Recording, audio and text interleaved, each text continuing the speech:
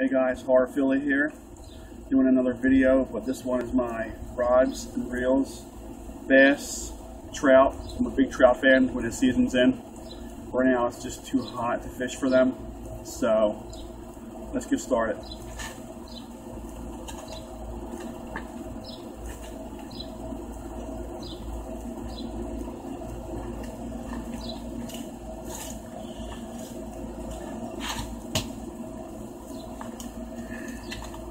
This right here is my first expensive trout rod I bought. It's a G Loomis GL2, some type of blue color. I got it from American Fishing Warehouse, something like that. It was last year's model. They didn't have many left. Got it for like 80 bucks. Anyone who knows G Loomis knows that they make really good stuff. And I always wanted to try a corked Tennessee handle. I would not recommend doing it again. If I could go back and get a different handle, I would have. But with the rod, you know, you can feel a fly on here. That's how sensitive it is. It's a 5-foot ultralight, moderate action, 1 to 4 pound test. 1/32 to 1/8 ounce lures, and this is my main rod. Really nice, you know, compact.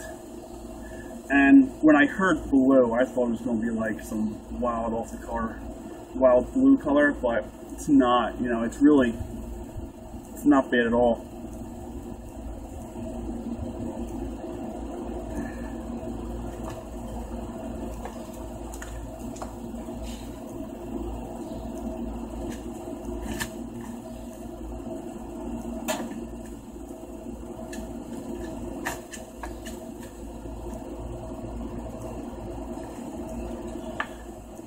This next rod and reel, first let me say thank you to Joey for giving me a Stradic 2500 FH. My wife's cousin, fisherman. One day we got to talk about fishing, and he told me he had a reel for me. So you know, I'm figuring, you know, something really cheap. So we go into his basement. He hands me this, and he hands me a fucking Stradic. So I'm like, holy shit, you know, he knew how good they were. I know how awesome they were. I have 2 of them. Just a couple of years, I think, model-wise. This right here I use for my finesse lures, Senkos, drop shot, stuff like that. I've got 6-pound test, Seaguar red label on it. I wouldn't recommend buying 6-pound test again. For some reason, the line's so thin, it just doesn't feel right in my finger when I cast it. I would buy 8, possibly 10. But other than that, the Seaguar is really good. I don't have no problems with it.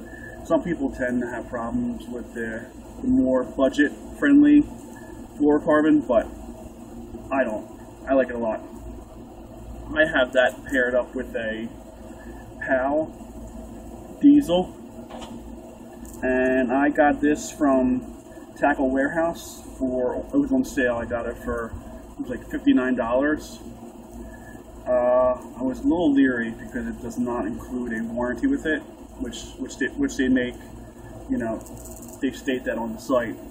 But for the rod you buy, I do believe it's better components, and that's why they don't give you the warranty where they have to charge more for it.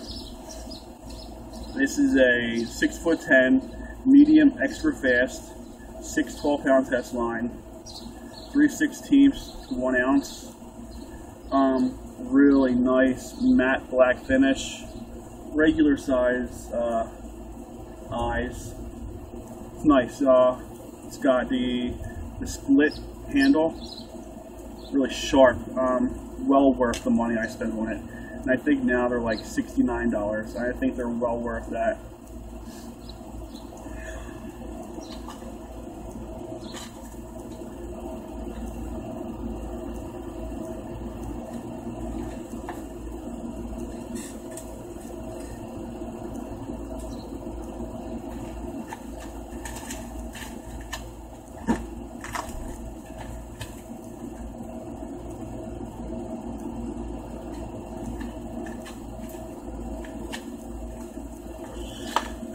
This is my alternate trout rod. It's a Fenwick Eagle GT, sharp ass rod, you know. Really good price. I think it's like $59. Got it from Cabela's. Let's see if I can get all the information on it. 5'6", 1/32 to 1/4 ounce, 1 to 6 pound line. This is also a Stratic 1000 FI. Seriously, one of the smoothest reels I've ever bought. Like, this was my first really good spinning reel. You know, I was younger, I used to buy junk, wouldn't last long, but this top-notch reel, got this. This was also a last year's model. I got it from the Cabela's Bargain Cave. Got it for $110, $115. Got it as a Christmas gift. I love the rod. The rod is sharp. Cork handle. Really, I'm not sure if you can see like the detail in it, but it's like carbon fiber-ish. It's really nice. Gold or brass right there. It's got a nice, the butt cap's nice on it.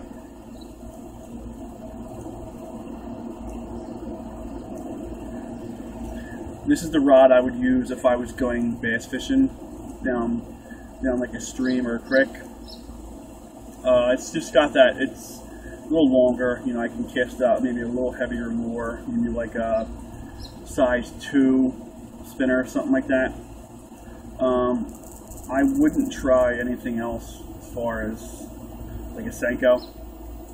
It's just, there's too much weight for it. And I got tied on here, it's a Rapala ultralight floating minnow, you know, like their standard one. It's vampire color, which is sharp.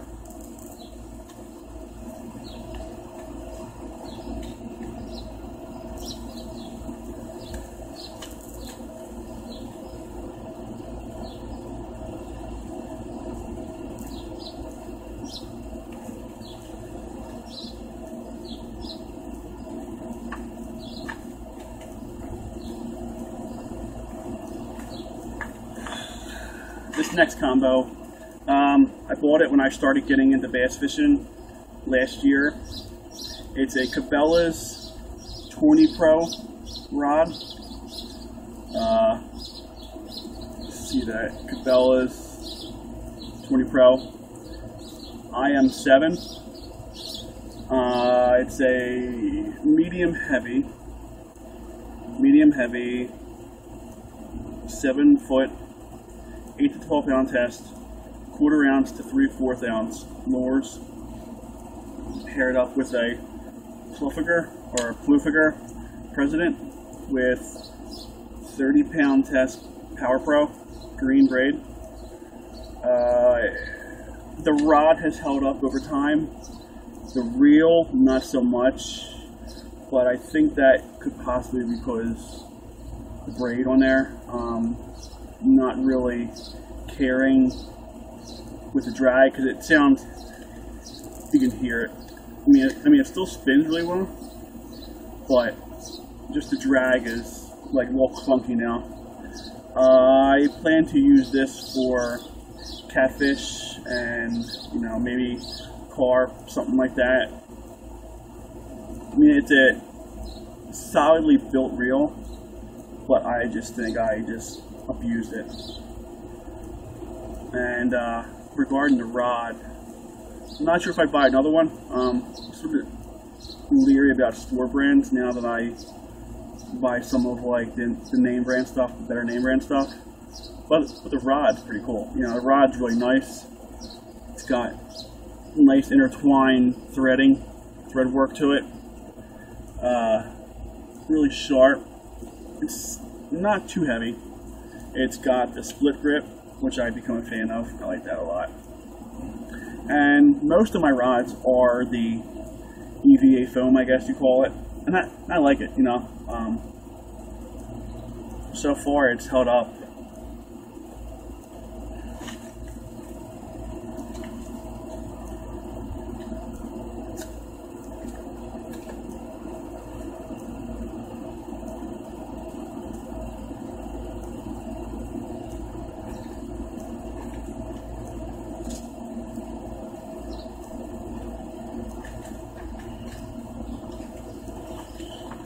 Now this rod and reel has seen some action on it. This is a Daiwa Megaforce 5'6", 2-piece ultralight, 1/32 to 1/8 ounce lures, 1 to 4 pound test line. And this was my first trout rod. Really sharp, you know. Got it for $10 at Walmart.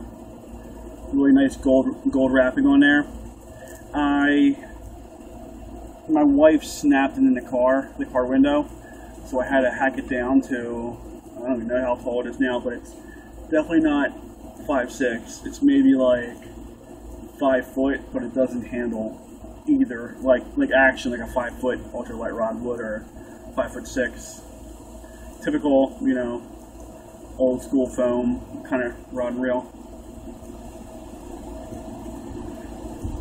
Coupled with a Mitchell 310X. I had this reel for about 10 years now. I did a lot of trout fishing as a kid, you know, again with cheap stuff, and got back into it briefly as a teenager. Went to Dick's and bought this reel. Liked it, you know. The reel still handles good. It's got the it's got 2 different spool. You can change out the line on it. Nice left-hand retrieve. It's on a right-hand retrieve now because I was letting my coworker use it. We went fishing for Pennsylvania Fish for Free Day. I forgot to mention this and my other trout reel with the Stratic. It's got 4 pound test Stren ultra thin, Magnathin, which I like. And I'm only thinking of changing it this year because I've got more of the 6 pound test red label from Seaguar, so I don't want to like waste it. So other than that, I highly recommend for light line fishing the 4 pound test Magnathin. It's way thinner than normal 4 pound test. It's a little more expensive. It's about $9 a spool, but you can get a couple seasons out of the spool, so it's not that bad. The reel's nice, rod's nice. Use it like as a backup, or if somebody wants to go fishing with me that doesn't have a rod and reel. So.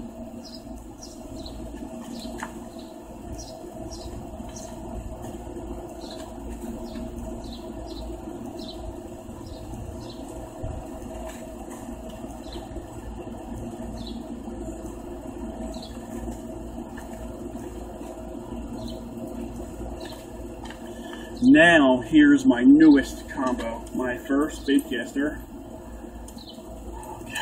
The Lew's Tournament Pro Speed Spool. 6:4-to-1 gear ratio. 12 pound test Stren Big Game Green. Coupled with a Omen 13 Black.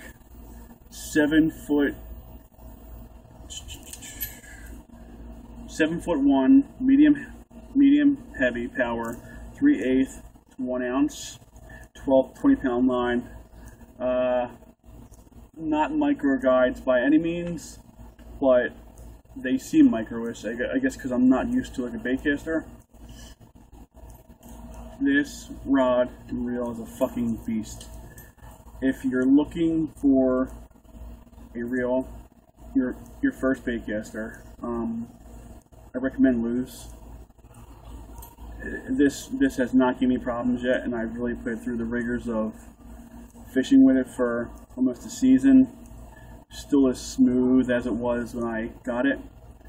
It's got the magnetic braking system, and it's got centrifugal braking, and so pretty much, you know, you won't backlash at all. I keep all 4 of my centrifugal brakes on, and I just adjust the magnetic braking system to, you know, if it's windy out, day by day settings on the water. It's just a classy looking reel, man. And you know, Lew's has been around for eternity. If I'm correct, I think Lew's is one of the first companies who started doing the low profile bait casters. It's nice, man. It's butter, dude. I mean, you cast it out with no effort. And the rod's super sexy.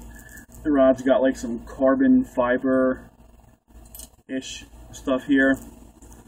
It's got half cork, half EVA foam, and blank through construction. Really sharp, matte black finish, which is sexy as all hell. It's got the eye holder up top, 13 black. Would I buy another one of these? Yes, but I do want to duck it though. I am infatuated with the white fishing rods, and I don't think I'd ever buy a Veratas now. Although a Veratas was in the running when I was buying this rod, but I like this rod more. There's just something about white fishing rods. It's just awesome. Nice color to it. And I heard Duck It makes really good stuff, so. I have a Strike King burner on here. I believe it's Ghost Shad pattern. I haven't caught anything on this spinnerbait yet, but it's really good stuff. It's got the gold and the silver blades. It's nice. You know, I love how when you spend a little extra on the lures, they give you like the really nice colored skirts. It's really sharp. My next bait caster, if I ever get one, which I'm pretty sure I will, is definitely going to be a Aluzo. I would like to get maybe a BB1, or now I heard for 2014 they're going to start putting left hand on pretty much every model they have. So, and I reel left-handed, which I'm a righty, and I see a lot of the pros and a lot of people, they have the right hand spinning, cast out, change hands. You know, I don't want to do that. I guess because, you know, what if the fish bites as soon as like the lure hits the water and I fumble and lose the fish? You know, it could happen. It couldn't happen. You know, who knows? But I also reel left, so with spinning, so I figured it would be an easy adjustment, and it's been really super easy and super sweet. But stay tuned for another video. This is my rod and reel arsenal. My next video, which will be up this weekend, it's going to be my tackle bag and all my goodies I got. So stay tuned, guys. Thanks for watching.